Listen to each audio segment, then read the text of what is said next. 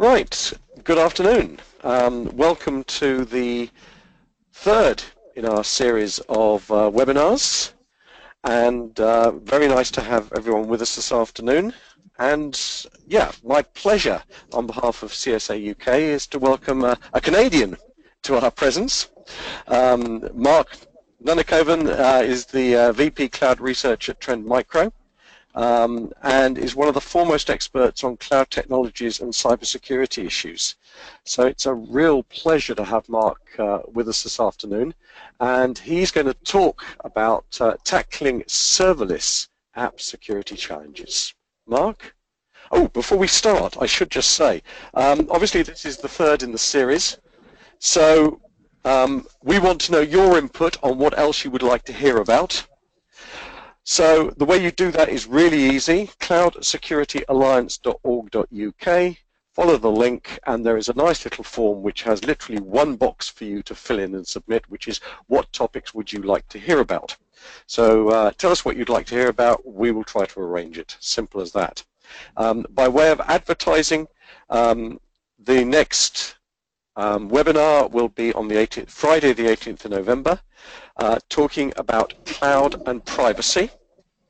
And then on the 16th of December, we will be looking at 2017 cloud trends and predictions. So a little bit of crystal ball gazing and hopefully a little bit of fun in the lead up to Christmas. And so without further ado, Mark, welcome. It is over to you. Perfect. Thank you very much, Paul. I appreciate it.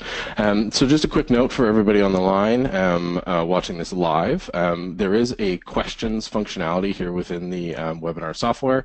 At any time, enter your questions. I'll be trying to monitor that as I go through. And of course, we'll do a quick Q&A at the end if there's any lingering questions. So if something jumps to the forefront of your mind, please, by all means, fire it away in the questions box, and I'll try to answer it in line. Otherwise, we'll get to them there at the end. So as Paul mentioned, my name is Mark Nunakoven. I'm the Vice President of Cloud Research for Trend Micro, and I'm going to talk to you today about tackling serverless application security challenges. Now, I know this is a new area for most people because it's a very new approach to designing web applications in the cloud. So I'm going to start with a little bit of level setting here. We're going to talk exactly about what is serverless. Now, interestingly enough, there's been a ton of controversy around the actual term serverless, mainly because, you know, it's very provocative and it's full of it. It's a complete fabrication. So as a warning, I will tell you right now, I am going to break some hearts here. I'm going to shatter some illusions and talk frankly about what this is. So the biggest thing, let's just hit it head on, servers. In a serverless environment, there are still servers. In fact, there is a ridiculous amount of servers, more servers than you probably are used to dealing with, and that's simply due to the way of how the technology is built. You are running functions, so you're writing with serverless applications. You're creating code functions that are then run on somebody else's servers. So these are running in AWS, in Microsoft, in Google, at IBM, in somebody else's server farm. They are sandboxed, they are executed in an isolated space, but in a serverless application, there are still servers. That's why there's a bunch of controversy around this name. People go, serverless, that's ridiculous. You have to have servers. Well, of course you do. The advantage here is that they're simply not your problem.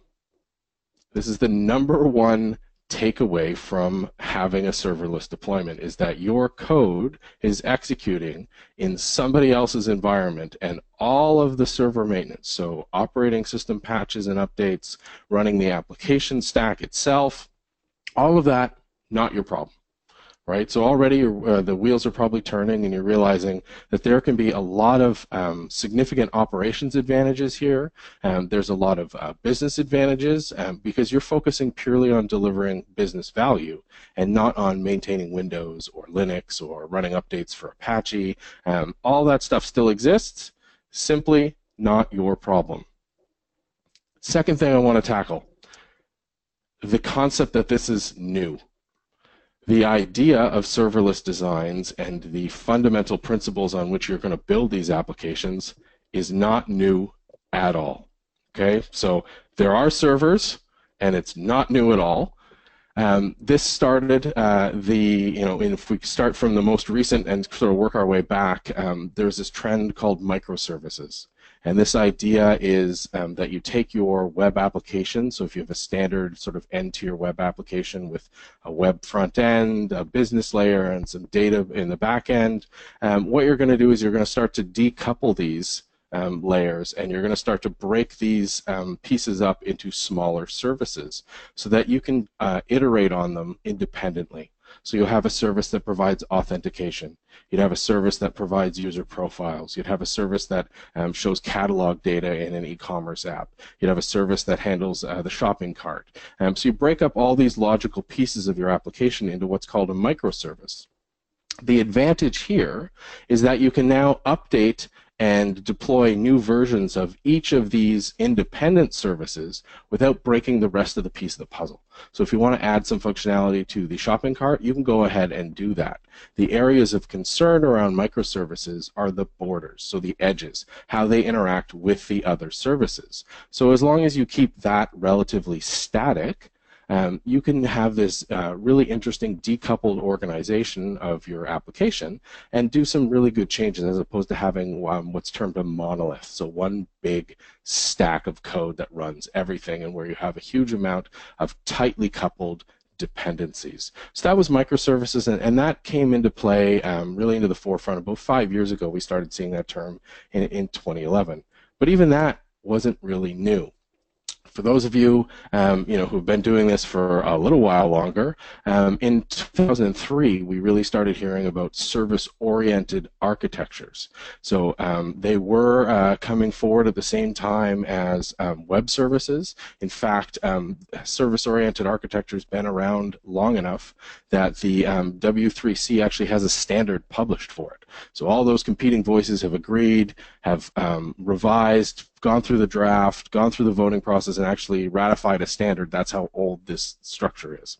And again, very similar principle to what we talked about in microservices, but the technology and the tool sets really weren't there to break them up to this fine level of granularity.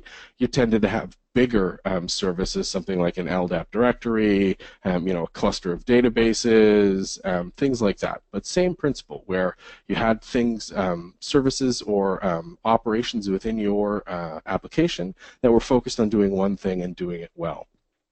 But even before that, so now I'm really going to start to show my age here, we had something called CORBA, the Common Object Request Broker Architecture. And you saw this mainly in enterprise applications, a little bit in Windows. And what it was a way for objects within a code base, and sometimes exposed externally, which was a whole new security nightmare, to talk to each other. And so this was a standard way of passing information back and forth and being able to provide this sort of service type architecture. And that was the early 90s we had that.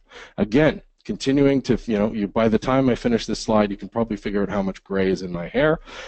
Before that, we had dynamic data exchange. This was primarily Microsoft and Windows. But again, similar concept. You had one application or one service in the operating system providing a service to the other so that you didn't have to write a new one. And this one started up in the late 80s. If we go all the way back, into the core, and the way that this started out, we get back to one of my all-time favorites, which is the Unix philosophy. So not a straight technology, but a philosophy of how to do things. And that breaks down to very simple. This is summarized up as, write programs that do one thing and do it well, write programs that work together, and write programs to handle text streams, because that's a universal interface. So already you can see the parallel to what we consider modern serverless applications, right? There's not a lot of difference here. The difference is essentially scope. The Unix philosophy was primarily around either a mainframe structure or within the client itself. But that concept has been expanded out to larger, broadly distributed applications. So if we update this Unix philosophy, what we end up with is something along these lines. Write services that do one thing and do it well. Write services that work together And instead of text streams, we're going to write programs that probably handle JSON, because that's a universal interface. So that's JavaScript object notation. It doesn't have to be just in JavaScript, but essentially it's a much lighter weight way of defining data that you can pass around. So instead of using something like XML, which is very verbose and rather clunky and hard to read, JSON can be rather compact and easily manipulated with pretty much any programming language out there. So this is the approach that you're taking in these serverless environments, and what it results in is my definition for serverless, which is a serverless app is a collection of services stitched together to deliver some sort of business value. Okay? So very simple. This, like I said, this is not new. There are in fact servers, but that's the overall concept of this serverless initiative. So you might say, well, why are people pushing this way? Why are people pushing towards serverless deployments? Yes, there's that inevitable group of people who there's a new shiny new toy out there, shiny new buzzword, and they jump on board. And it doesn't matter what it is, and it doesn't matter if it's the right technical fit. They will just try to deploy it, come heck or high water. Well, with serverless, there's some real driving factors here as to why you would want to be looking at this in your organization. And this is key to understanding how we need to go about securing these things. So it all starts with what we call the shared responsibility model. Now, the good news is, as you well know, being members of the Cloud Security Alliance and being aware of some basic cloud security tenets, this works across all cloud service providers.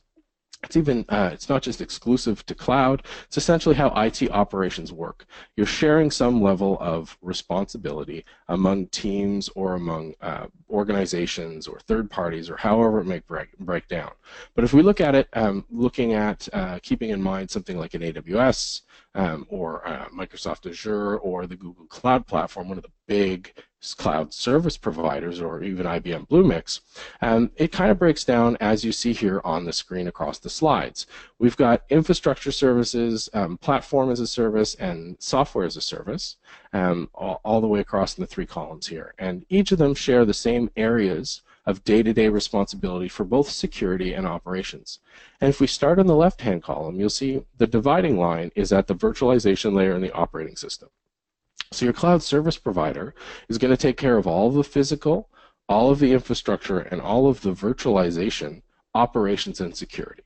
Where you take over is at the operating system. So if you deploy an instance in AWS or a virtual machine in one of the other cloud service providers, you're presented with the operating system and everything on top of it to configure how you want. Now, as a security person, you can see the downside of that. As a developer, you might see the upside of that, going, hey, I can build whatever I need to build. There's no restrictions. It's just like I had full access to the box. Security people should have alarm bells going off in your head, as soon as you hear full access to the box, because it is correct. Your initial assumption is correct. You can do whatever you want with these instances and virtual machines. You can leave things wide open. You can have admin accounts with low passwords. You can have applications that are unpatched, because it's up to you to maintain the security and operational feasibility for everything above that virtualization layer. So you're responsible for operating system, application, and data. If we shift over a bit and look at platform services, so these are sort of a little bit more abstract. So think like a Salesforce or Heroku. These are things that give you building blocks where you can build an application on top of them. Now, you're still responsible for your data as well, but you've lost the responsibility for the operating system, right? Now, that's a big advantage for you. And if we move all the way over to SaaS apps, so think like Office 365, Google Docs, Workplace, all these types of things, all you're responsible for now is the data, because even the application is taken care of by the provider.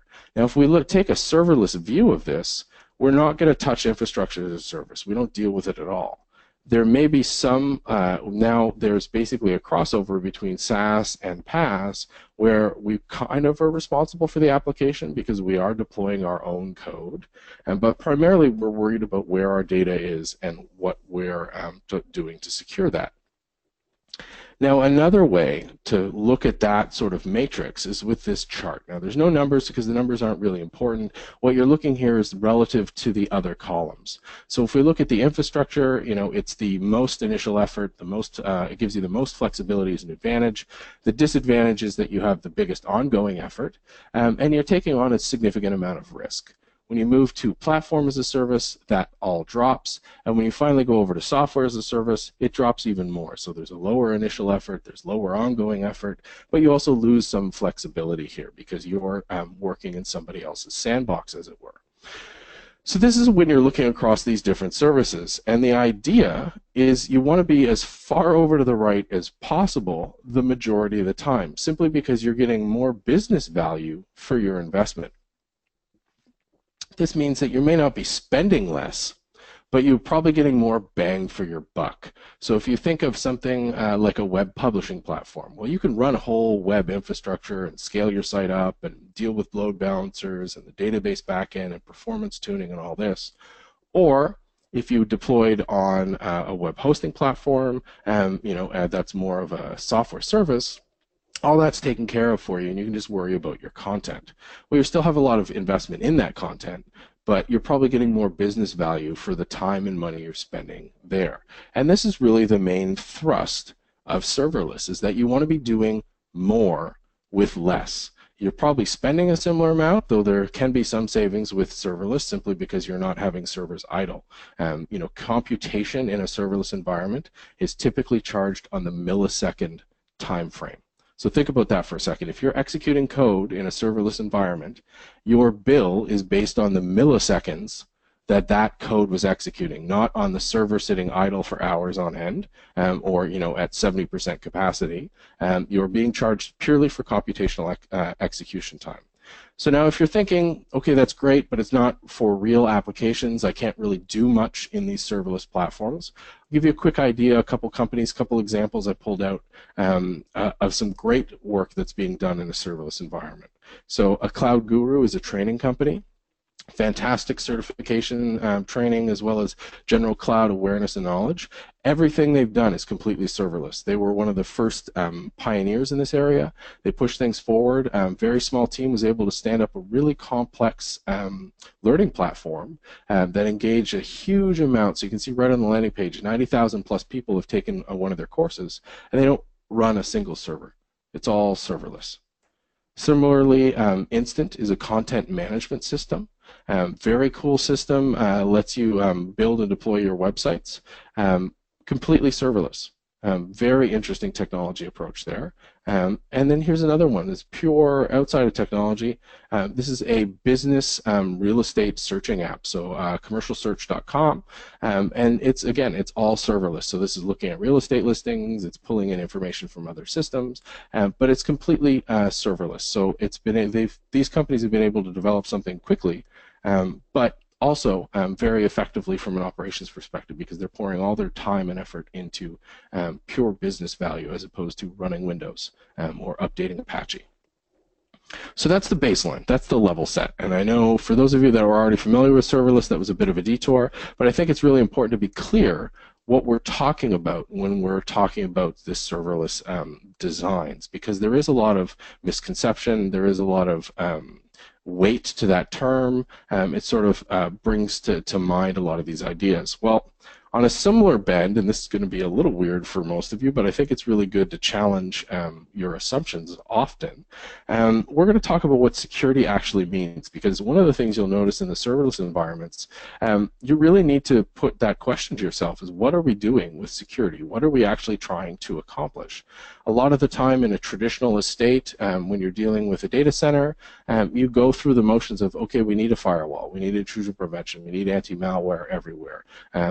We need a SIM system to put events upstream into so that we can do analysis. And controls are great, but a lot of people tend to miss the key question as to why are you doing those? Why are you implementing these controls? And are they the most effective choice to accomplish the goal that you're trying to meet? They probably are, but you need to know why so that you can make intelligent choices about the technology. And serverless really forces you to do that, because we've lost the ability to apply most of those controls because we simply don't have access to those lower levels where those controls go. A lot of the database controls we do have rely on having access to the operating system or acting as a proxy, which can have significant performance impacts. So I want to question your understanding of what security actually means, and I'm going to start that by giving you a bit of a developer's perspective. So I've been developing code, writing code for a really, really long time, and it's fun, it's great, it's creative. I work with a lot of engineers, in other projects, but also at Trend Micro, and developers tend to have a very specific mindset. When a developer thinks something is done, it's because they've had an idea to solve a problem, they write the code, and then they run some tests, and they run the code, and it solves that problem. Right? So I say, I want to figure out what the fastest way to get from my house to the coffee shop is. Okay, great. I'll pull in all this data from the maps. I'll write this search algorithm. I'll run these potential routes. I'll do all this, and it'll spit out an answer at the end. And so I put my head down and work with the team, and I build out some code, and voila, we get an answer. And I go, hey, this is done. This is successful. The security mindset is very, very similar. We work with the development teams, we work with the solution teams, and we say, hey, great, you're building this little app to figure out how to get to the coffee shop the most effective way. The difference is at the end stage, as opposed to saying, hey, you got an answer that, you take a left here, take a right here, and you'll be at the coffee shop 10 minutes faster.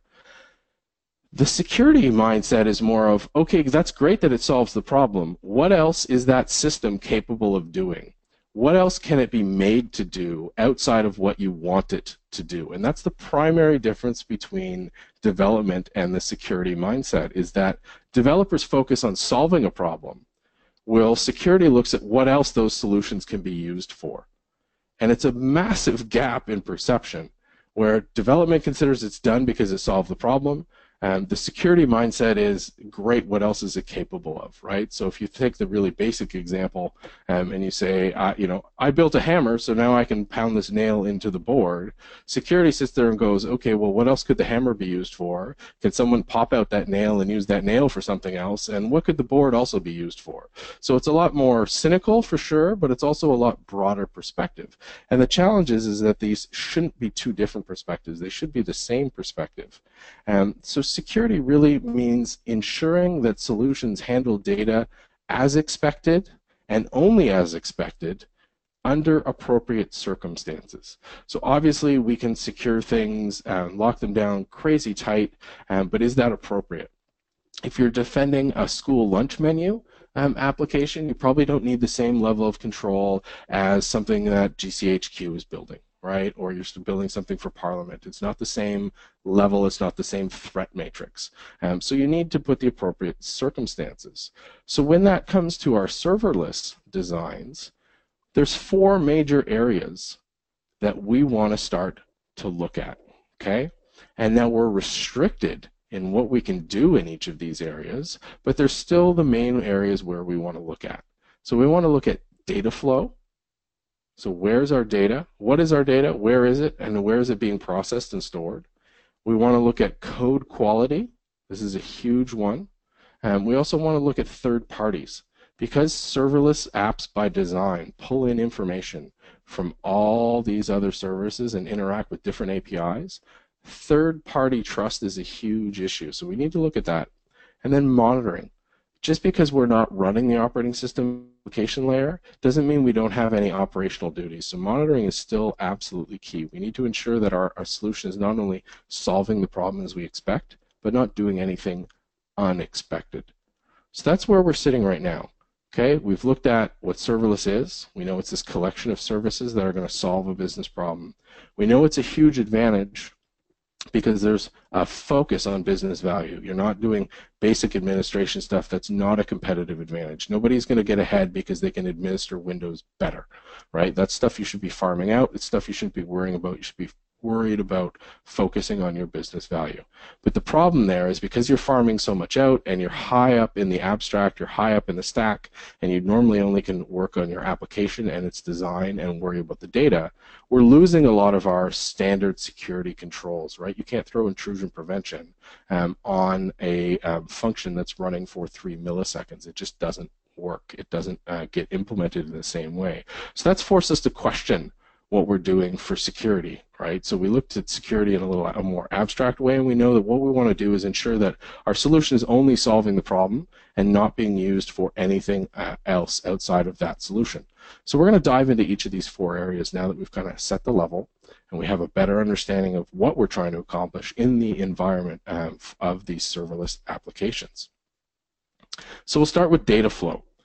Now, I wish I had better news for you here, but there are no tools that are going to help you in this scenario. This area is mainly a manual exercise. Okay, so we have a goal, and our goal is really, really simple. This should be basic security question 101. Where is my data? Right? Now, that's a simple question. You would be utterly shocked to see how many people out there don't actually ask this question. Where is my data? The immediate follow-up to that is it adequately protected? So this is adequate is chose that term specifically because it is somewhat vague, because it depends on the data. If you're protecting personally identifiable information, so PII, you're falling under the data protection regulations, and you're going to need to have a higher standard than if you were protecting something like image files that you just didn't want hot linked from another site to save on bandwidth costs, right? So where's my data? Is it adequately protected? And unfortunately, as I said, there's no magic bullet here. There is no silver bullet. There's no magic beans.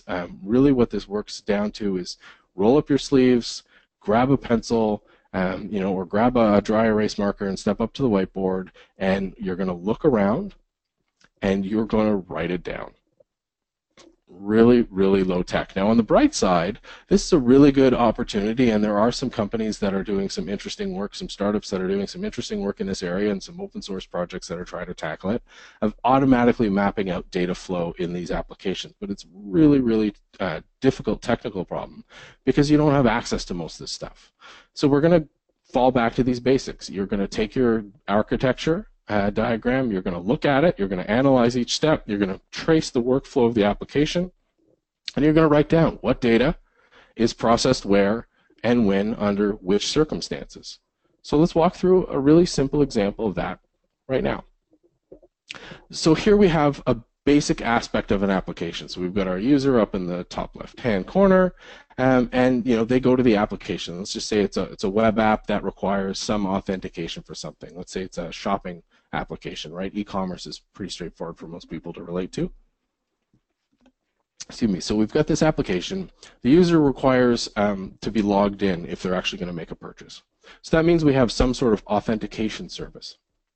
Now that authentication service also is going to be dealing with a business logic service to determine, if we have credit card on file, if we have shipping information on file, all this types of stuff, all these types of information. And then there's this data store somewhere in the back end. And now these are all different services, and they may not all be under your control. So very, very common in a serverless application is that you're outsourcing authentication to a third party. So whether it's a actual startup company like Auth0, which is very popular in the serverless community, or if it's along the lines of AWS IAM, or if it's federated through SAML back to your on-premise directory, there is some sort of authentication service that's going to be able to provide that information back to your application of whether or not this is a legitimate user. Now the question is, where does this information flow? So the user obviously has some sort of authentication record, and that's got to be verified. So if I try to log in, now it's going to give me, whether I successfully logged in, and if I have, it'll give me a set of either a token to identify me, which I can then check my authorizations against. So now, ideally, but you have to verify this, coming out of this authentication service is simply just a token. But you don't know until you look. So you're going to map this data. You know that the authentication service has significant amounts of data about your user. But where else is it flowing? Is it just the token that goes to the logic layer, or does the logic service also have access to personal information? So you need to map this stuff out, which means you're probably going to have to roll up your sleeves and dig into how some of these services work. And that kind of brings up another major area for security in serverless environments, is that as a security team, you're going to need some development skills. You're going to need a comfort level looking at code. You're going to need comfort level talking to the development teams on their terms. So you're going to have to understand things like continuous integration and continuous deployment. You're going to have to understand the scope of their tests. You're going to have to understand the principles on which they're building. And if you can do that, you can have a much more productive conversation. Because that's what you're going to have to do here with the logic layer, is understand exactly what is coming out of the authentication service and what the logic layer is consuming there. If it's simply a token, that's a one-time use token, then it's not that bad. But if it's sending a whole profile of your user, well, now you have personally identifiable information in at least two places, in the authentication service as well as in the logic service. And you're going to need to ensure that there are appropriate controls in both. Now, if you add that third connection in place, if you add that connection to the data store, you're going to have to ask the exact same questions. Is that information, is that personally identifiable information also being shuttled off into the data store? Because if it is, now you have three separate places that act independently, that are updated independently, that are operated independently, that are storing that personally identifiable information. So you can see very quickly that this can be very challenging. But when you try to go to the apply a control, it makes it even more difficult, because you might not have the same level of access to these three separate services. So you can't just roll out one control. You can't say, oh, I'm simply going to store, I'm going to apply intrusion prevention at every one of these points to ensure that there's no network attacks, or I'm going to roll out anti-malware at all of these to ensure that there are no malicious viruses or backdoors or Trojans or anything running on these services, because you simply do not have the access. That makes it really, really challenging, and we're going to dive into that in a few minutes. But the key here of looking at your data flow is that you're going to map the key data and services together. So you're going to look at things like personally identifiable information, things like financial information. Anything that's sensitive, you want to map it out and map what services touch it when. And then you want to start listing the controls out for each of those data and service pairings. Okay, so you want to look at that and you want to see if we have adequate controls. So if you have a list that provides all of your data that's in your application, so if we use, let's use a Cloud Guru as an example. So that's the training company that we saw earlier. So they have student profiles. Well, in the student profile, there's going to be personally identifiable information. They also, in that student record, there's probably a list of all the courses they've taken, a list of the videos, some of the comments they've made on the site and in the forums, things like that. Now, of that information, the PII, the personally identifiable stuff, is the biggest concern for us from a data perspective. This is the user's address, their billing address, things like that. When we go to the list of courses that they're taking, that's not nearly as sensitive. Same with the forum comments, because they're already public. So we go down this list of data and we're going to assign the sensitivity to it. Then we're going to start to look at what services have each piece of this data. Now, when you look at this and you say, okay, well, let's say we're storing our personally identifiable information in a database service, but that database service is encrypted at rest, it's encrypted in transit, and we've locked down the access to it so that only certain functions that are running in our serverless app can access the data store. So we've made sure that we've got appropriate controls. Whereas, the forum posts are publicly displayed and they're stored in a content delivery network around the world, and a number of other public places. But because the data isn't nearly as sensitive, we're not as concerned about it. But you only get that level of insight if you go through this exercise of mapping out what data is in your application, where it's being processed, and when. So that's a really key. And I know, unfortunately, it is a manual exercise, but sometimes it's fun to roll up your sleeves, book a couple hours, bring in some food, get the team there, and work through it on a whiteboard together to understand exactly how data is going through. And it's not just a security exercise, that's a big operations exercise as well. There's a huge advantage there, and I think you'll see this as a continuing theme, not just in serverless, but in cloud in general, that the more you cooperate and the more you break down these barriers, and the more you see operations as simply operations, as not security operations, system operations and development operations, it's all just simply IT delivery. It's all one big operations pod. There's very little difference in the process that each of these teams go through. So there's very little sense in having them separate teams. It's much stronger when you get multiple perspectives and do a cross-functional team in there, which sort of ties to the whole DevOps and DevSecOps movements. Now, the second big area we want to tackle, and this one makes a lot of security folks sort of squirm because they're not comfortable with it, is code quality. Now, code quality means a lot of different things to a lot of different people, and their great news is there's a ton of great tools out there to help ensure that developers are building quality code. A lot of great processes and techniques that help with this as well, like test-driven development, automated testing, continuous integration. All of these things are designed to help improve code quality. But for us, for our perspective, really what we want to make sure is that the code does what we want and only what we want. So very similar, again, to the overall concept of security, right? We want to make sure that whatever code is being deployed into Lambda, into Cloud Functions, into whatever service we're using for our serverless app, that it's only executing what we want. Now, when this comes down to what can you do about it, there's really two major things. One is manual, or two of them are manual, and then one it can be automated. So on the automated side, you want to be running static analysis tools. Okay, now these are basic tools that are going to ensure that there's things like common buffer overflows aren't in the code, that it's not making unauthorized calls, that all the variables are declared. Basically, they're code hygiene tools, and they're an automated way to look at the code and go, this seems to follow most best practices. Now, they won't catch logic errors, but they will catch syntactical and basic mistakes in the code. Now, the logic errors, that's where we do code review. So this is when the development team or a pair of developers walk through the code and ensure what they've just written is going to do what they intend to do. Now, the security angle is you want to get that team also thinking about what else it could be made to do.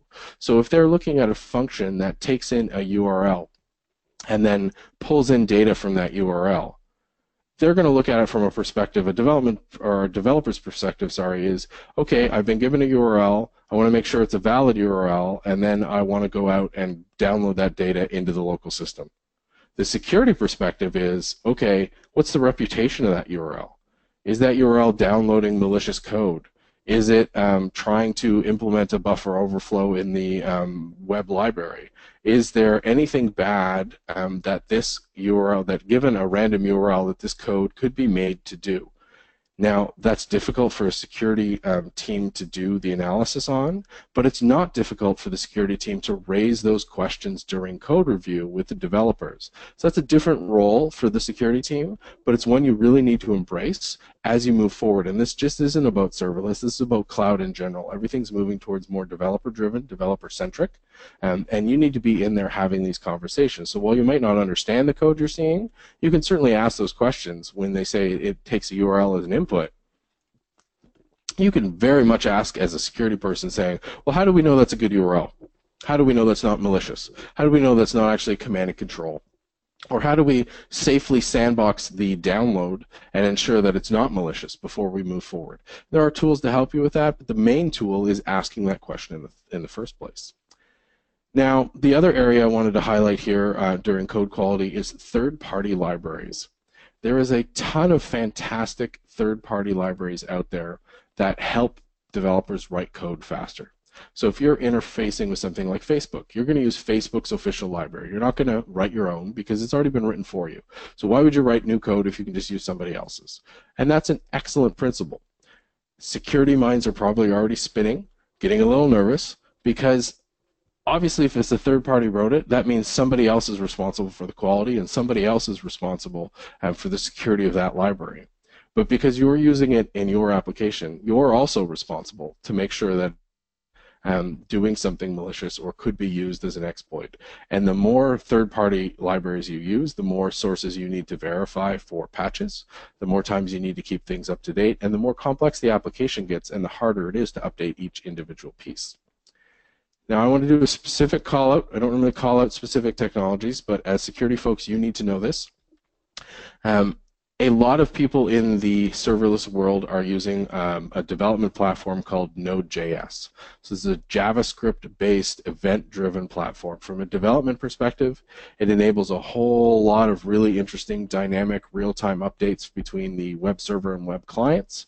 It's got a lot of flexibility, and it's an immensely popular platform. There's a huge amount of third-party libraries. The big security warning I want to give you is the fact that most of these libraries are a ridiculously massive spiral of dependencies. So when you add one Node.js library, it's called an NPM, to your project, odds are that one library also added 6 or 7 in the background.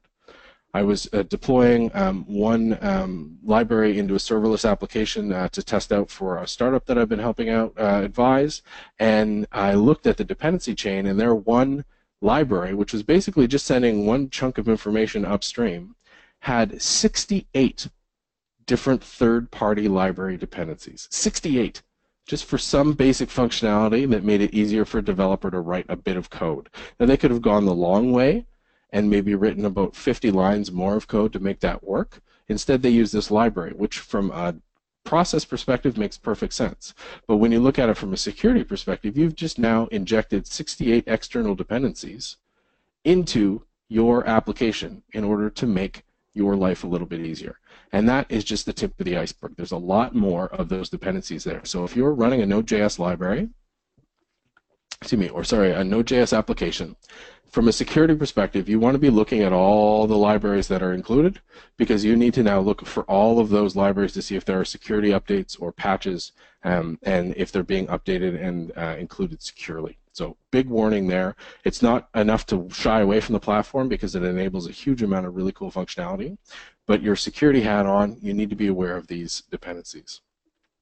So the biggest thing that you can do here is to ensure that you're using proper sanitization. Okay, just like the hospital, just like the NHS, we want to make sure that we've got a clear messaging to our development teams about sanitization. We want to very much, you enter the building, you use some sanitizer, you wash your hands, same thing on the way out. Same thing for your applications. We have very little control of what goes on inside the services, but we can definitely control what we're sending to the services and what we're doing with the output from these services. The good news is here, don't build your own sanitizers. There are excellent ones available for free out there. So OWASP has a great set of sanitization libraries. Most of the major development frameworks have main de facto standard sanitization libraries. So an easy way to think about this is if you're building that e-commerce app that takes comments or reviews, you want to sanitize that input to make sure that there's no script in there, or there's no URLs that go to malicious sites, that there's no bad HTML being input in your database. So you want to very much ensure that you're sanitizing the input and the output of these services. And again, you've got to work hand in hand with the development teams. Now that's hard, I understand, but it's something you really need to push forward on because it's the key to being successful in these new application environments. So the result of this, of focusing on code quality, is it also gives you clarity of purpose for the code and a key understanding of the attack surface. Okay, and that's very challenging to do in a normal environment. The advantage here with serverless is that you know exactly where the code is, and you know that it's running in a sandboxed environment, so it has a much smaller surface. You can look at just the code itself. Whereas in a traditional web application, not only do you have to look at the code, you have to look at the configuration of the server it's running on, you have to look at the configuration of the operating system that server is running on, and of the cluster and how that cluster is balanced to ensure that attack surface. When it comes to serverless applications, it's far simpler because your code is running in a service that is designed to sandbox code. And that brings us to our another area, which is third parties. The cloud is all about third parties, and especially for businesses and organizations in the EU, this is really, really challenging. And it's primarily challenging because a lot of the leading edge cloud stuff is unfortunately in the US. And as a Canadian, I say that as well because Canada has very similar data privacy restrictions and regulations to the EU. So normally what we see is a leapfrog. When the EU originally had the first round of data privacy regulations, Canada learned from that and we pushed out stricter ones. And then now you've just leapfrogged us again with last summer's new data protection regulation. And we're going to, I imagine, leapfrog again in a couple years when we review ours. But as a Canadian, we have very similar challenges because most of these, so AWS is headquartered out of the US, a lot of these third-party startups are headquartered in the US. They have a very different structure around data privacy, around data regulation, around breach notification, things like that. So when you're dealing with third parties, you get into this nebulous web and away from technologies and more into business and legal and privacy restrictions. But it's still just as critical to understand. So the goal here is to understand who you're trusting and to verify what they're saying. Okay? I'm all for trusting people, but as a security guy, I have to verify. So for the big cloud service providers, where the verification comes into effect is through compliance reports. So the big three here are in a logo war. If you go to these sites, so the compliance page for each of these cloud service providers, you're going to see just a logo soup, right? All these logos, stuff you've never heard of, and the big ones you have. So PCI, SOC 2, SOC 3, ITAR, like all these, some that you know, ISO 27001. These are areas where these cloud service providers and some of their services, not all, but they list which ones, are compliant with these various frameworks. And now you can't do an audit of these third-party cloud service providers, but they will provide you with the audit evidence done by one of the major 4 or 5 auditors around the world. So they typically get someone like Ernst & Young or Deloitte or KPMG to do their auditing, and they will provide that audit report to you as a customer. So if you're a customer running on Azure and you're trying to make a PCI compliant workload, you can get the PCI compliance report for the services you're using from the Azure support team. So that's how you can verify that they're actually doing what they say they're doing. It's not direct verification, but it's good enough and it's the best you're going to get. But you need to make sure, if you're dealing with a smaller cloud service provider or you're trying to stand up your own, this is what you need to be able to provide to your customers to ensure that not only are you meeting certain security and privacy commitments, but that you're consistently meeting them and that you're compliant at any given time. Because as a user, when you're signing up for these services, you are inherently expanding your ring of trust. So a lot of the time where I get asked this question is around encryption. Okay, and people will ask, well, if I'm encrypting data and my virtual machine is running in the cloud, doesn't the cloud provider have access to the memory of the system that's got the key in memory? And the answer is yes, theoretically they do. And the only assurance that you have that they're not randomly scraping memory for encryption keys, beyond the fact that that's an immensely challenging technical problem at the scale they're operating at, is these compliance reports. Because part of the client's compliance reports, especially SOC 2 and SOC 3 and ISO 27001, is around their operational procedure. And you'll find that at least the big three have some of the best operational procedures on the planet. They've got a really high level of rigor because the advantage we have as users is that these cloud service providers will live and die based on their reputation. The difference between a virtual machine deployed in AWS, in Azure, in Google, in IBM is minimal, right? You can get the same types of service from all three for that basic concept of a server. The price varies very little bit. They are competing on price as well, but you can guarantee that as soon as one of them has a major breach, they will no longer be considered because there is such a small bar of difference on those basic services. Where these cloud providers are competing are on higher level services, on more abstract level services, on adding more value and making it easier to build on there. But if you just need to stand up a server, or in our case, if you just need to deploy a function, all three are more than adequate. So trust is a huge part of that. And if the companies aren't able to deploy and aren't able to consistently demonstrate trust and reputation, then it makes it really difficult for them to do business. So that's an advantage for us. But the biggest thing with third parties is establishing this trust, but then working to this level of trust. So once you're in, and once you say, we're comfortable with somebody else running all our physical hardware, and you're continuing, you set up some sort of method to verify that on a regular basis. So every few months you're making sure that they're still compliant and you're checking their latest compliance reports. Work to that level. Don't second guess yourself. Don't start making, if you haven't set your service provider as a primary target or as an access point where you think they're going to be hacking into your stuff, then don't start behaving like they would. So what you want to do is establish a trust and figure out how far you trust your cloud provider, and then work right up to that boundary. And anything beyond that boundary, you're going to want to apply either process or controls that ensure that you're not breaching that trust that you've established. So again, if we use an encryption example, and I know this is a bit of an abstract concept, but it's important to remember, if you sit and look and say, I'm going to encrypt all my data that's sitting in the cloud, that's a great idea, in transit and at rest. The real question is, where are you putting the keys when the keys are at rest? So if you're putting the keys in a hardware security module, then it really doesn't matter who's got that hardware security module, because it's built to only allow keys to authorized users. So if you're hosting that with a cloud service provider, that's great. But you might also want to host that on-premise so that your keys are with you and you have control over your keys, even though your encrypted data is sitting in some region of some cloud provider somewhere else.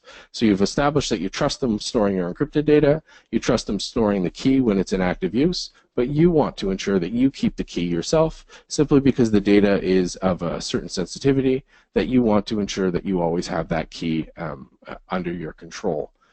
So that's what I mean by working to the established trust, is understanding the limits, understanding the trust boundaries, and working right up to those. Now, the fourth area that we want to tackle for serverless security is monitoring. So this is an operational task, and I mentioned earlier that we don't want to divide security operations outside of normal operations and development operations, where security as a specialization is knowledge in incident response and in primarily forensics afterwards. And where you really want to put your security team's focus outside of helping in incident response and forensics is in audit and assurance. Standard day-to-day operations should be helping the main operational team work through this stuff. And this comes with monitoring as well. So our goal here is that we want to ensure that everything's working. It's pretty straightforward. It's pretty simple to implement. But the big key for serverless is that we want to respond automatically when it's not.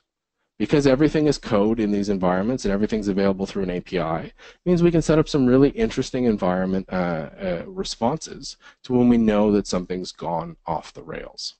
So if we look at our application again, we see that we've got multiple sources and multiple services and multiple levels of visibility into each of these services.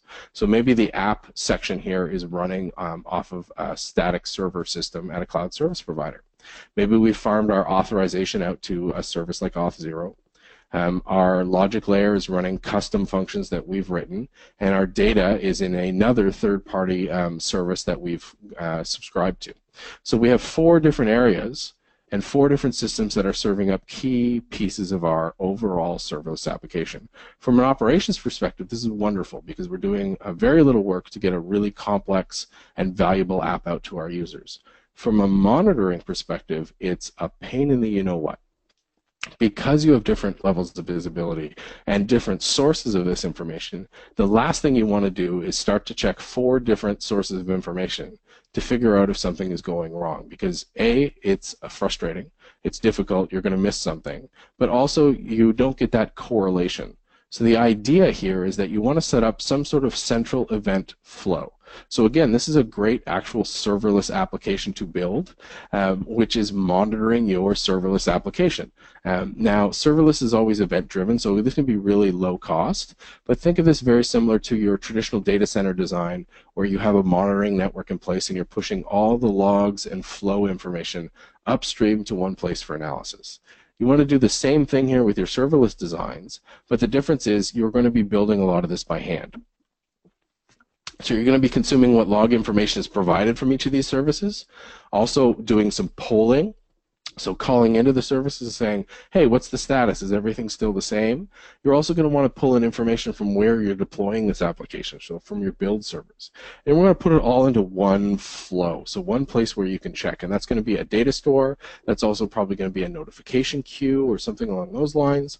And that's where you can start to look for similar issues, so that if there's a number of failed auths and then a massive pull out of the data store, you'll be able to spot that if you have it set up as central. But if you don't have these centralized data flow and event flow, you're going to have to look at the authorization service, realize that there's a bunch of failed authorizations, and then also happen to see it in the data store that there was a massive download just after that. Well, if you have it set up as a central flow, things like that are much more readily apparent. So set up this idea of central event flow. Every time you use a new service, make sure that it's pushing into the central event flow. It sounds kind of complicated, but it's actually ridiculously easy to set up and immensely valuable, not just from a security perspective, but from operations in general. So the goal here and the result is setting up this unified stream of events that are happening within your application, because your application is no longer sitting on one server or one set of servers you can point to. Your application is this collection of services that may or may not belong to your organization, that you may or may not have visibility to a certain level into. So you want to set up this unified stream of events as much as possible and understand the gaps of where your visibility is. So just to wrap, to give you your key takeaways here, because I know there's a lot of different stuff. This is not your normal security talk, but it's important to understand that this is coming, right? The business value here is clear. Development teams are moving to this way, especially when we started to push more operations onto development teams. All of a sudden, we started getting better solutions to deploy things with lower operational burden. And that was the goal. We need to do the same thing for security. Serverless is a key to that, because you're pushing a lot of the security elements out to these individual security providers. But it's still your responsibility to ensure that all of these individual efforts are meeting your requirements and the aggregate is also secure enough. So to do that, we wanted to focus on 4 major areas. We wanted to focus on data flow. So this was mapping out where your data is going within your set of services and whether or not there are adequate controls at each place. We wanted to look at code quality. So has the code been reviewed? Is it vulnerable to buffer overflows or to other common attack vectors? Also really taking a strong focus on third-party libraries. So open source stuff that we're downloading, looking at that long dependency chain in Node.js, and ensuring that we're not opening ourselves up to a known vulnerability, which means there's a known exploit out there. We also looked at extending third parties a certain level of trust, understanding what that trust was, and working right up to that boundary. So ensuring that you know where that line is and pushing to that line, but not going further.